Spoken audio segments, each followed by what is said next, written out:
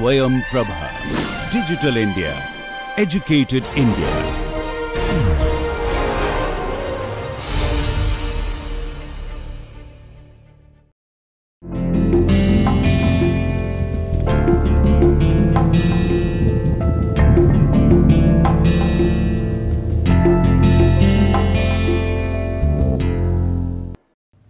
Today we will have lecture 28 and we will continue our discussion on kinetics of corrosion.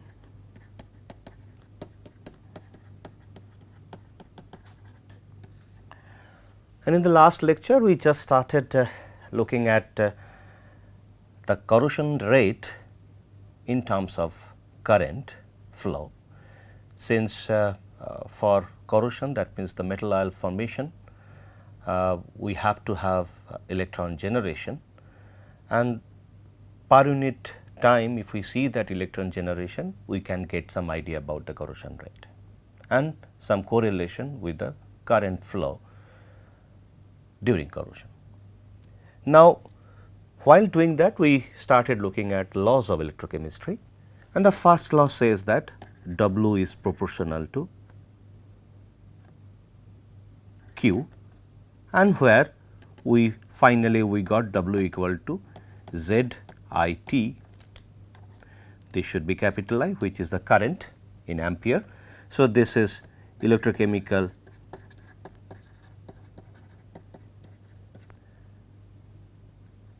equivalent,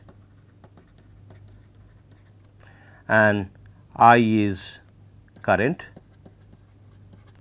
in ampere,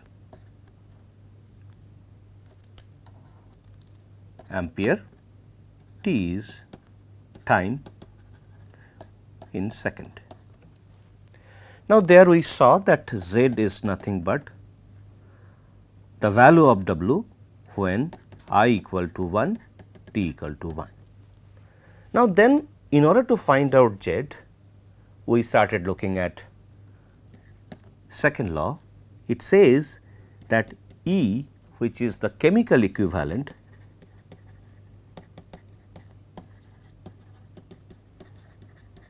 is proportional to Z.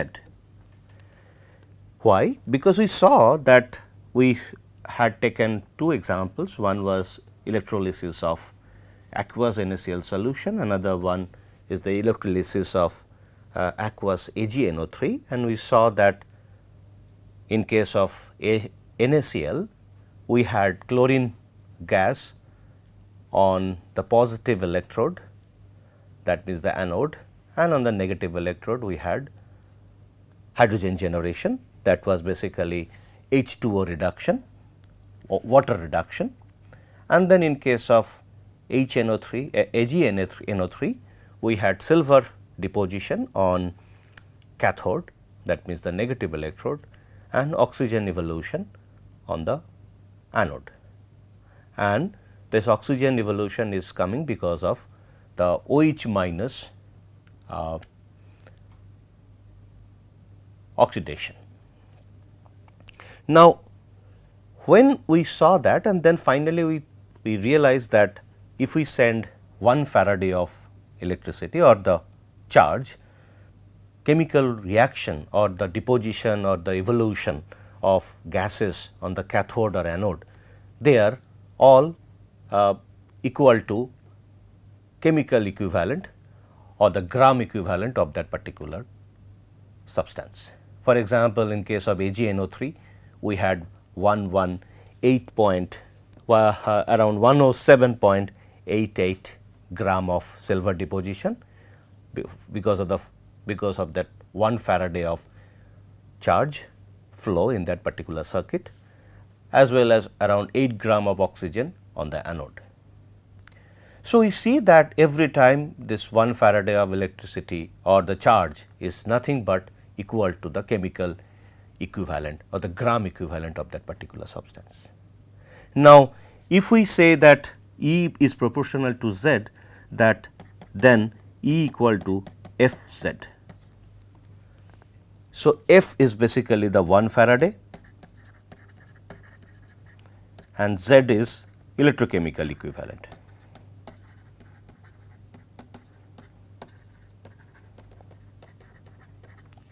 Now, this equation can enable us, and E is nothing but the chemical equivalent as we have said.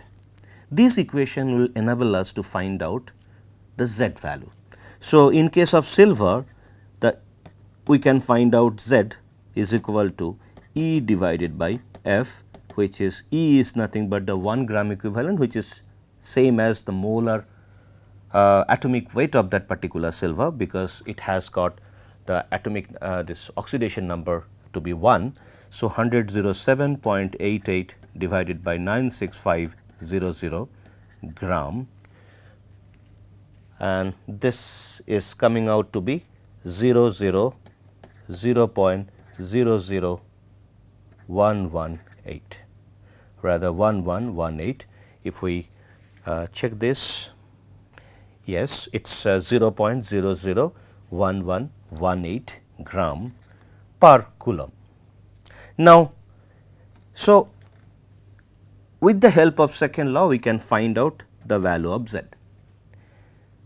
Now, we try to understand the importance of these two equations on corrosion rate. Now, whenever we talk about M going to Mn plus Ne, that time its gram equivalent would be Am, which is the atomic weight of that particular metal, divided by M. This is equal to gram equivalent. Fine. Now, when we see that, then we could see that whether it is this way or this way, if I send 1 Faraday of electricity or the 1 Faraday of charge, that means 96500 coulomb of charge, it will always liberate when it transforms to metal ion, or where it will also deposit the metal of this amount, which is Am divided by N. That means, this is the E value of metal or chemical equivalent of this metal. Now, if the deposition is in the chemical equivalent, if I send 1 Faraday of electricity, on the other way the dissolution of metal ion would be same as the deposition. That means, 1 Faraday would be equivalent to this gram of metal dissolution, is not it? So, that much gram of metal dissolution would take place if I send 1 Faraday of electricity. Now, electricity or 1 Faraday of charge. Now, if I take this particular concept to understand, if we send q amount of charge, what would be the amount of mass that will be lost in the form of ions into the solution. So, that we can easily find out. Now, let us see, if I try to put it in the form of differential mode, let us say 1 Faraday of electricity is equivalent to Am divided by N. This is basically amount of metal that will be dissolving. Now, if I send Nf amount of charge or coulomb, so it will be equivalent to 1 mole of that substance. Why? Because this is nothing but Am gram of metal, or the weight, the atomic weight of that particular metal. So, 1 particular atomic weight. So, this much of metal ion if it forms, then we would definitely have 1 mole of metal dissolution. So, if we send q dq amount, so it will be simply 1 by Nf dq. So, this much of mole that dissolves.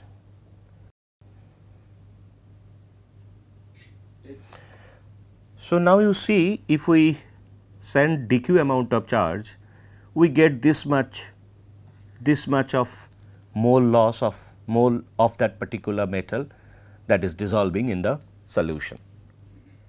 Now, if this dq charge is sent for del t time or dt time, which is a very small minuscule time, then we can find out what is the number of mole dissolved per unit time. So, let us say this value is the number of mole would be then W, or this, if I note it down as n prime, which is the number of moles that is dissolving. So, this is mole, it is equivalent to n minus mole. So, n minus divided by T is nothing but the rate of number of moles of metal dissolve per unit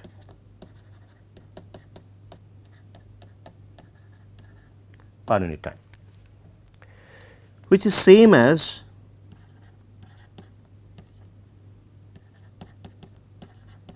dt, because n prime is nothing but dq by nf. Now, nf is a constant, n is nothing but the oxidation number for this particular reaction.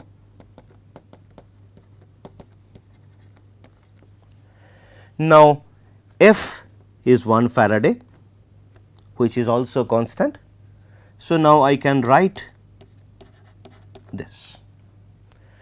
Now, if I see this quantity is nothing but I. So, I can write this one equal to I divided by NF. Now, when I write this, it says the rate of rate of number of moles of metal dissolved, or in that case I do not have to mention this per unit time, because when I am using this rate, time is taken care of. Now, this particular is also indicating the corrosion rate only in the form of number of moles dissolved per unit time, but it is not taking care of the area, because area is very important, as we have discussed in our last lecture, because whenever corrosion happens, it is basically surface phenomena. So, the exposed area, on top of it this reaction will take place, not in the bulk of the system or the bulk of the metal. So, until unless we normalize it with area, we will not be able to get the proper indication or proper expression for the corrosion rate. So, in order to do that, we have to divide it with area. So, let us say small a is the basically area, this is area. So, I can put it as n prime a dt equal to I NF area. So, now it becomes number of moles of metal dissolved per unit time, per unit area. So, this is the proper indications. Now, it is in the number of moles. Now, we can convert this into grams per unit area per unit time. So, in order to do that, n prime is basically the number of moles. So, this W, if W prime is the amount of metal that has dissolved, divided by A, which is basically the AM rather, is AM is the atomic weight, divided by AM, A dt is equal to I NF A, I can write this way. So, where W prime is the weight of the metal or the mass of that metal coming into solution formed, and then W and AM is nothing but equal to n prime or the number of moles. Then W prime A dt equal to I m n f A. So, finally, we are getting the corrosion rate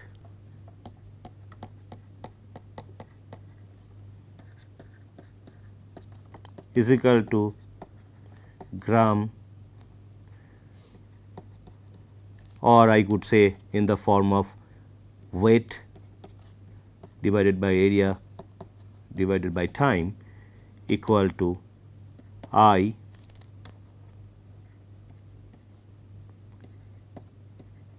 AM. This is the expression what we are getting. Now, we can simplify this one. AM I A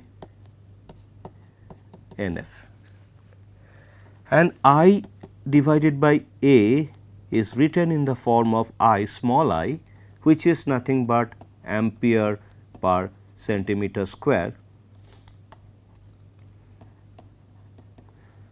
I can mention in this fashion ampere per centimeter square, which is nothing but the current density. So, corrosion rate is equal to I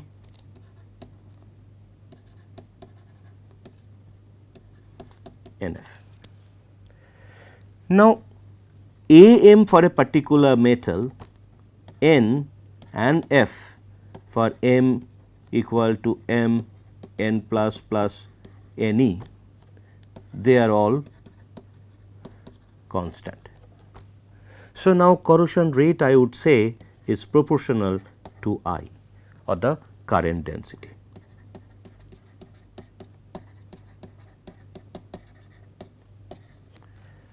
Interestingly, it is not proportional to the current flow, rather it is the proportional to the current density, because if we take current, then we are actually not considering the area that is exposed to the solution for the corrosion reactions to happen on the metal surface. But current density when we consider, it actually takes care of this area that is actually on top of which the reaction, the corrosion reaction is taking place. So, hence the corrosion rate is directly proportional to the current density, not I, but we get this particular information by using this electrochemistry or the laws of electrochemistry. Now, once we get this idea, we can see that it is basically in the form of weight loss, or I can say weight loss per unit area per unit time. Now, this we have seen that in those cases where the dissolution pattern is localized, we have to use a different way of expressing corrosion rate, which is nothing but the depth, penetration depth divided by time. So, we can convert this particular expression in the form of the depth penetrated per unit time by simply dividing this corrosion rate with density of that particular metal. So, the corrosion rate in the form of depth per unit time, we can put it as I AM N F rho, and where rho is basically density. So, we get another expression like this, which is equivalent to weight loss area, time, density. Now, we see that we have a very good idea that corrosion rate is electrochemical in nature, and by using laws of electrochemistry, we can relate the current flow in the form of current density with the corrosion rate. Now, before we get to the details of this current density part, because we have to now get to the exchange current density, which is exchange current density is basically I 0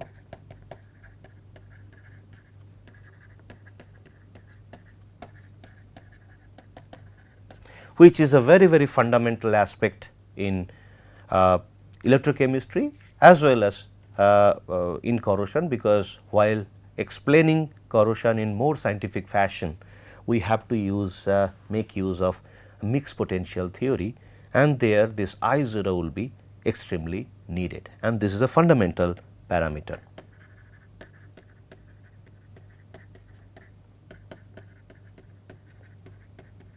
Fundamental parameter. So, before we get to this I 0, which is exchange current density, let us use this particular formulas and let us see whether we can find out the corrosion rate in different units and express them in different units. So, let us solve some numericals. We are just giving some examples of those numericals. TAs will give you many more problems on these two formulas, and then you can solve them and practice. So, the first problem, let's say a tin immersed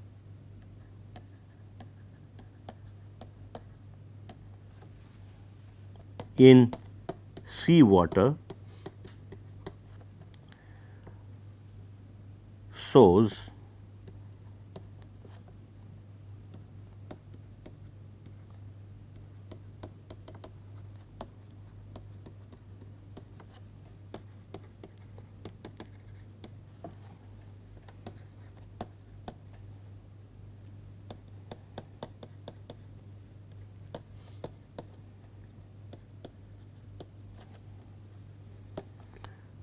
what is the rate of corrosion in MDD and MPY. Now, in this particular problem, we have used a corrosion current density. Now, if we go back and see this particular formula, here the corrosion current density is nothing but the current density at which the dissolution is taking place. So, this is nothing but the corrosion current density, this is nothing but the corrosion current density. So, we can start expressing this, or mass loss divided by area and time, which is nothing but I A Sn, tin is nothing but the Sn, divided by N is 2 here, and F 96500 coulomb, and where A Sn is nothing but 118.71 gram, and Sn is going into the solution as Sn plus 2 plus 2E. So, that means N becomes 2, and I is nothing but in ampere per centimeter square, A Sn is nothing but in gram, 118 gram, divided by, and here I can put this value 2.45 into 10 to the power minus 6, N is equal to 2 into 96500 coulomb.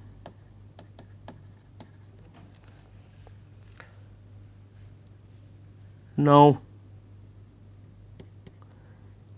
This quantity I can write in this way, 2.45 into 10 to the power minus 6 coulomb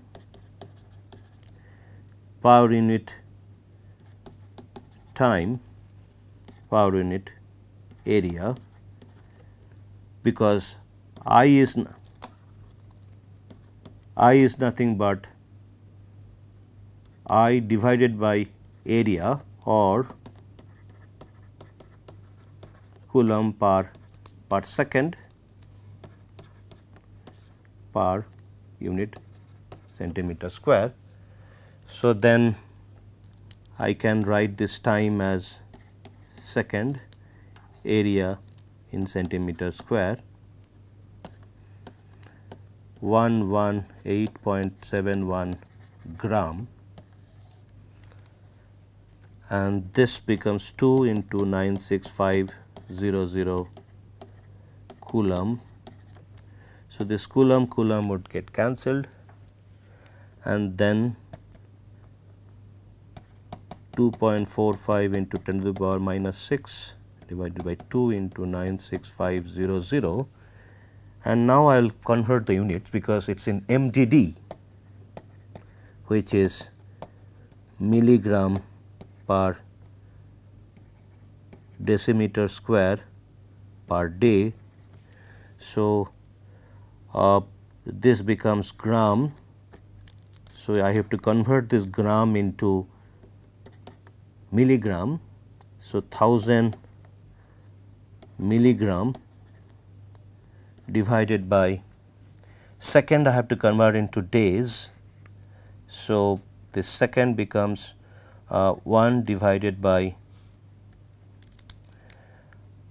because 1 day is equal to 24 hours, 60 into 60 second. So, 1 divided by 24 into 60 into 60 day divided by centimeter should be in decimeter. So, 1 centimeter equal to 10 to the power minus 1 decimeter. So, it should be 10 to the power minus 2 decimeter square. So, final expression would come as 2.45 into 10 to the power minus 6, 2 into 96500 into 11, sorry I missed this amount of gram, 8.71 into 1000 into 100 into 24 into 60 into 60, this much milligram per decimeter square per day. So, finally, this value would be 13.01 mdt. So, this is the corrosion rate. So, we will solve the other part, which is in the MPY, in our next lecture. Let us stop here. We will continue our discussion on kinetics of corrosion. Thank you.